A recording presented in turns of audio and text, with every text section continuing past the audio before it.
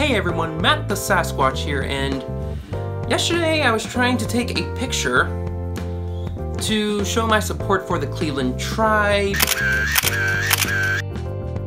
even though the Chicago Cubs won. By the way, Chicago, great win, well fought series, way to come back and enjoy your first World Series since 1908. Right? So I was using my Jordan 1 highs, the metallic navies, and if you know anything about metallic navies or just Jordan 1s in general, the tongues are cool, but they don't really like to keep their shape. They just tend to just go in and you don't get a cool picture with that just being inwards, unless if you put it on feet, and I didn't want to do an on feet picture. So what did I do? And surprisingly enough, it kind of fit yesterday's theme of what was going on. Grabbed a baseball and just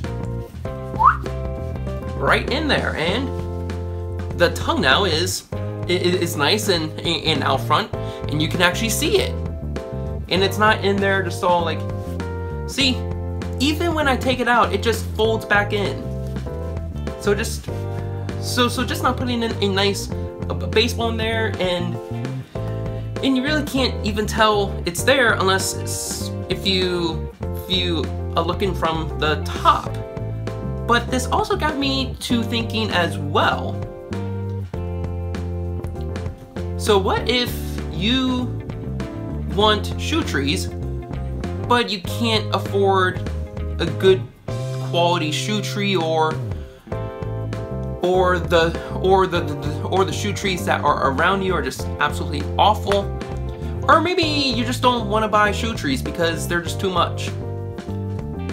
An alternative to that would be to keep, let's see if I can get this thing back out, would be to keep the cardboard plasticky half shoe tree thing that comes with these shoes.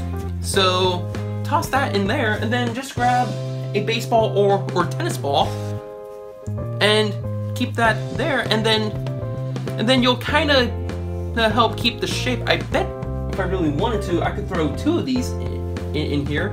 Yeah, and that's gonna really help keep the shape. And I think you can get a whole tub or a tub sleeve thing, tube of tennis balls, like 6 of them for only like $2, maybe 3, and I think you get 6. So that's up to 3 pairs of shoes, to where most of your shoe trees cost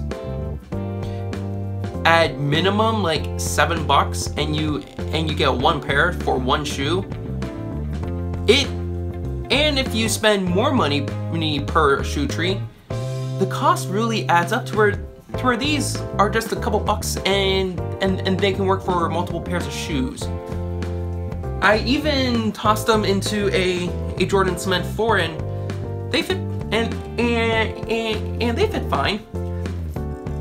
They won't do a whole lot on cement 4s, at least my pair, but they'll still help at least keep that shape and still keep them looking nice.